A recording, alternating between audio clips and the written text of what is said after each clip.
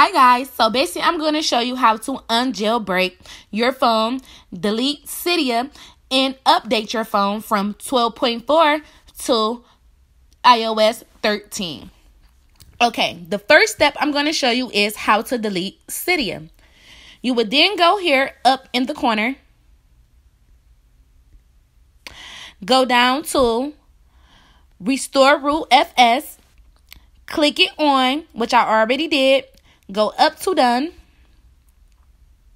Then click the button here where it says Restore Root FS, which is the blue button, and then let it run its course.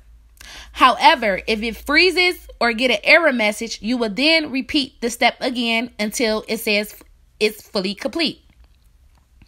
Okay, now to update your phone from iOS 12.4 to iOS 13 without receiving an error message, you would then go back into settings, go down to disabled updates, turn it off, then go up to done, and then hit the Restore Root FS button again and let it run a cycle and restart.